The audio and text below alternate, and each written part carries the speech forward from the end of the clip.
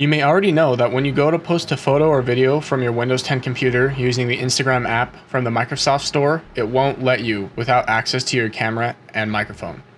The app also wants you to have a touchscreen, but it doesn't matter until you try to crop an image in the app. Well, I don't have a camera or microphone, but I still want to post to Instagram from my main PC inside of Windows. So if you don't already have the Instagram app, open the Microsoft Store and search for Instagram.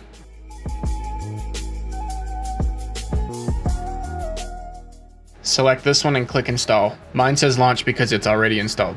Once it's installed, close the store and go to the photo you want to upload. Since I'm working from a computer, I've already edited and cropped this photo to work on Instagram. This photo is from camping in Moab last year. Right click on the photo and click on share. Then click on the option that says Instagram. Once Instagram opens, you can select to post to your stories or feed.